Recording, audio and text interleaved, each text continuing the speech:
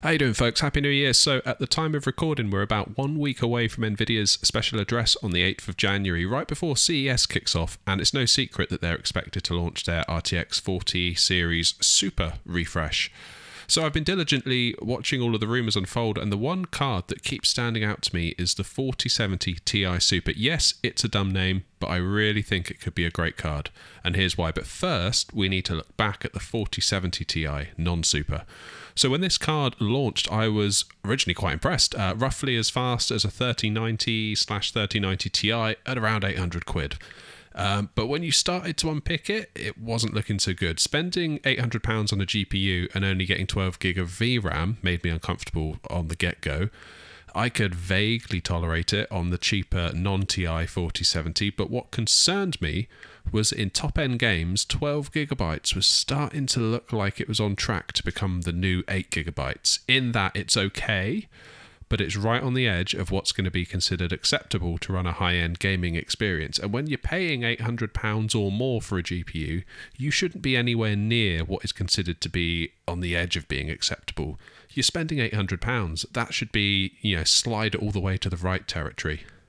Drilling down deeper, and we come to the ugly business of the 192-bit memory bus on the 4070 and 4070 Ti. And this is where, in particular, the 4070 Ti started to come undone in the reviews, especially when gaming at 4K. The 192-bit bus just wasn't wide enough to get those big textures in and out of VRAM, so relative to a 3090 Ti, this is where you saw the 4070 Ti really start to suffer.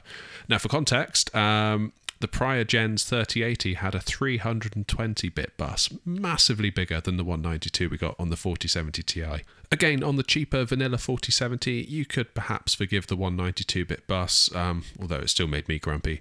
But on the Ti, it left even more of a bad taste. So fast forward to today, and courtesy of WCCF Tech, I'll leave a link in the description, we have a breakdown of everything we're expecting from the 40 series Super refresh.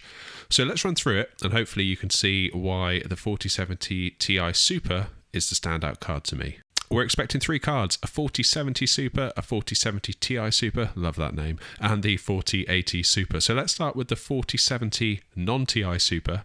It's getting a nice bump to its core count, but look at that memory bus. It's still at 192-bit, and it's only got 12 gig of VRAM. So really the memory config hasn't changed.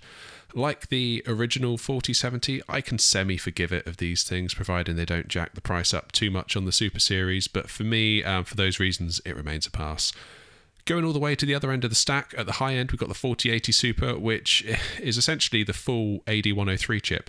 The original 4080 also ran the AD103 chip, but it was a slightly cut down version. My guess here is that over time, the fabrication process has matured, meaning they're getting more chips out of the fabs that can run at 100%, rather than having to have cores disabled due to manufacturing defects. It's very common within silicon fabrication.